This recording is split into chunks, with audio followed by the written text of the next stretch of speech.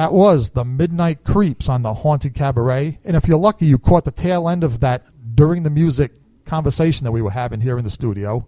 If not, then you missed out. What can I say? I don't know if microphones caught it or not. But basically, going on with this little tirade about, the music scene and the creative people in it. The other, I hate to use the word sin because to me sin is usually a good thing. Let's just say the other mistake or the other stupid thing that musicians and we'll stick with musicians do, is you do all this work, you come up with something that's actually being listened to, and then because something deep inside you says that you're not supposed to succeed. You are a loser. Thank you. You are a loser because you're doing well. Now, I was going to say only musicians, but no, it's only rock music. When I say rock, I mean metal, rockabilly, punk, any kind of rock. It's only, I think it was Jay-Z, the hip-hop guy, that he said he feels really bad for rock and roll people, rock musicians, because they've let themselves be convinced by the music industry that the artist and the business, of making money don't match. In other words, if you make money with your music, you're not a real artist. And he says to him, obviously to Jay-Z, so he says us hip hop guys never fell for that. Saying we're making the albums and we're taking the money. He says rock and roll people, they're the only people that were ever stupid enough to be convinced that you can't make money and good music at the same time. And I know myself, Tony, we have worked with several of these people. Several of them. Yes, we have in fact worked with several losers. I mean, they write the songs. They put incredible amounts of effort into producing the CD. Everything's all systems go. And then, I don't know, Tony, what would the word be for what happens to their heads? Self-implodes? Yeah. Fear of success. They start to see that finish line and they freak out. Yeah, and the finish line is money, the opposite sex, or the same sex, or the same sex if you're in that direction. Either one. Judge. Basically, yeah, you be the judge. The money, sex, and a measure of fame. And as soon as they see that shining in their future, I'm trying to choose my words here because FCC. Right. But their brain explode. Ever see the movie Scanners? Yep. Science fiction movie about telepaths. People's brains explode, literally. And I think that's what happens to these people.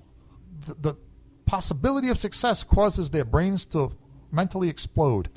And then they either, well, I don't know. What's the, let's see, usually what happens is the symptoms of this is that they quit their jobs, they quit their band, they quit their girlfriend or boyfriend, they move back in with their parents, they move to some other state far away from their audience, and they start doing something that has nothing to do with what was promising success in the first place.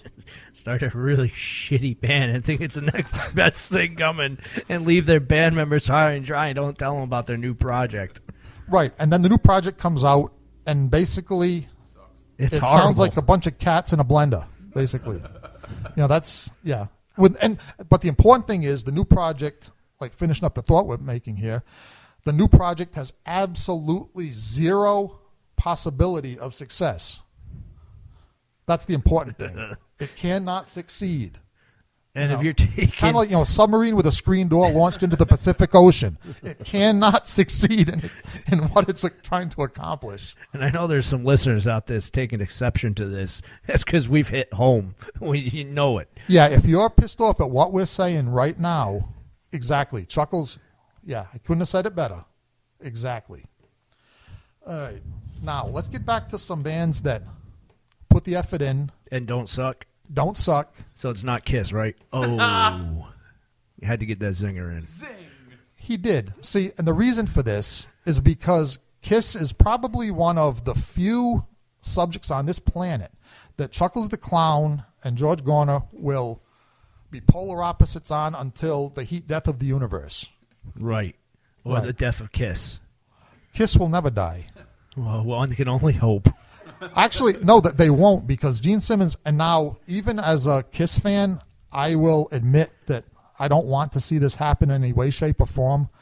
Gene Simmons has actually talked about, well, and I guess the idea came to him because now there's only 2 original members. There used to be 4. Now there's only 2 original members, okay?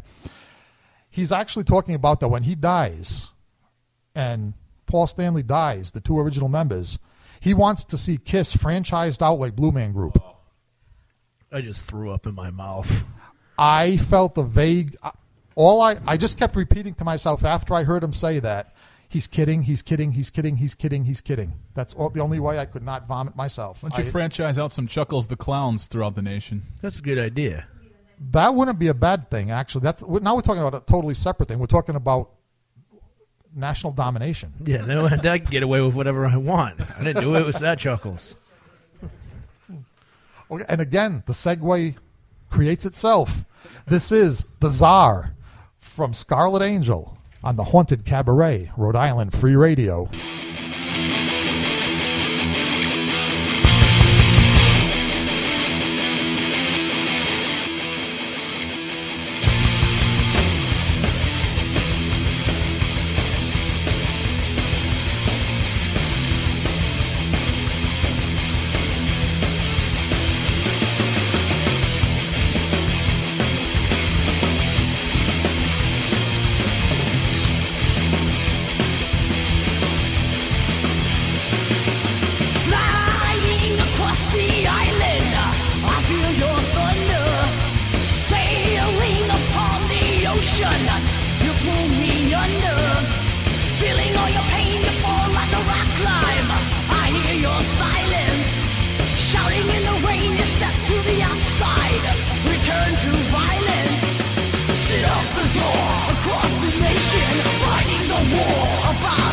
Legends so far upon creation, healing the score, habitation.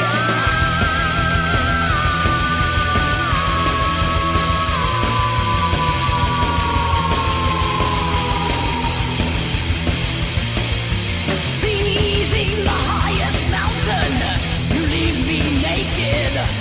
Broadswords around the fountain, volcanoes breaking. Running for your life, you roll like a freight train. I feel your power, stealing shallow souls, relinquishing the pain. Your final hour, sit up the Zor across the nation, fighting the war, abomination. Legends so far upon creation, healing the scar, the habitation.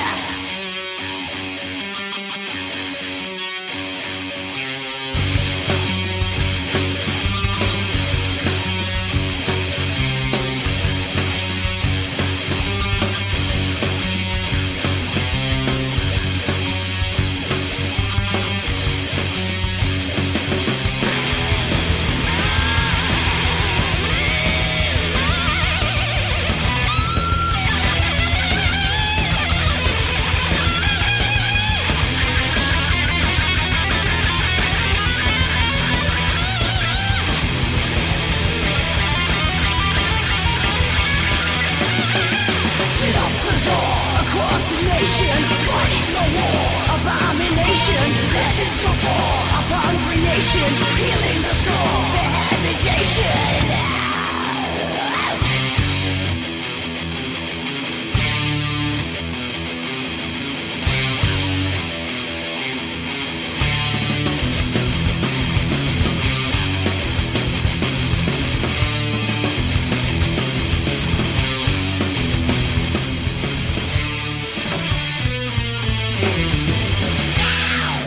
All right, that was Scarlet Angel with the Czar. And Chuckles, you said you know that band, don't I you? do know those young ladies. Kim, I know her more than the other one. We've had the privilege of partying with them out in Columbus, Ohio, at a really great convention. That must have been a party indeed. It was. It was that Midwest Haunters Convention. A bunch of haunters, heavy metal, and these folks kick ass live just as well as they do on album. So, and they really are top-notch evil people. That's my way of saying they're good people. Now, we're coming toward the end of the show, as usual, much too fast. But I know, Chuckles, you're in you have a couple of things you promoted on your show. Yeah, let's promote it here too, because there's a couple of interesting things here. Comic-Con, is it coming up? Oh, let's go to the first one first so people know. March 14th, the day after Friday the 13th, Rock for a Cure. This will be down in good old Bellingham, Mass. Now, are we curing musical losers, or what are we trying to... No, we're curing cancer. This is going to be there'll be a relay for cancer there. So Milford's Relay for Life. And this will be at Millville's Men Club, 8 Lloyd Street, Bellingham, Mass. Doors open at 7. It is $10 per head. Pizza, food, rock, evil clowns. Okay, now curing cancer, that's something even I can get behind, because that's actually something that I could myself die of, so there's some self-interest here. It could happen. So, yeah, cure it before I get it. I hope so. I hope this one goes out. This is a lame disease. It takes way too many people too quickly. And it's been taking too long for us to come up with a cure for this. Another great one coming up, South Coast Toy and Comic Show, where Rhode-IslandFreeRadio.org will be setting up, and I will be signing autographs with them as well. And you need information for this, go to www.southcoasttoyandcomic.com. Get times, directions, and celebrities that are going to be there. But who cares about the other celebrities, about the Power Rangers and stuff? Chuckles the Clown's. Yeah, they have what are there any other? I mean, Chuckles the Clown is the reason to go in the first place. But are there any other notable celebrities? Yeah, there? One of the Red Rangers is going to be there. Like, I don't know the Power Rangers guys. I know Chuckles Crypt, and I have to do my research, and I'm going to cry watching this stuff. But they'll be there, and of course Tony Jones, the man that ran for governor, and the mind behind Rhode Island Free Radio will be there. So, be a good time. And we'll have free stuff. Free. Not me. I'm not giving away free crap. Rhode Island Free Radio is. I'm charging you for my crap. Okay, but... Okay, I'll give away free business cards. Well, I was going to say, though, that, Chuckles the Clown, you're going to have copies of, among other things, you're going to have copies of your long-running television show full there. Series now. The full first series will be up there. Right, which is to say, now, let's make this distinction here. The stuff that Chuckles sells at these events isn't usually crap. No, the stuff that Tony and I sell at these events is genuine crap. And we make more money. And we make, well, yes, and there is a method to our madness, yes. And I usually end up crap. And I usually end up buying your crap too. That's the worst part. I'm trying to make money, and what happens? This son of a bitch pulls out a freaking camera figure. There goes my money. What do you think? I keep signing you up. He opens paying for my weekend. He opens, and now I know it. He opens that comic book box early because he knows the nerd Chuckles in me. the Clown will be browsing through it. Right. Instant sell right there. I know it. Okay. All right. I'll tell you, this is unusual. Ending the Haunted Cabaret with almost canned-sounding sitcom laughter. Okay. Once is okay. All right. Let's end. All right, as far as the music goes, let's end it with... Okay. I'll erase this laughter. Let's end with a little bit of Exhumed, Vacant Grave, closing out this issue of the Haunted Cabaret on Rhode Island Free Radio. Nighty-night.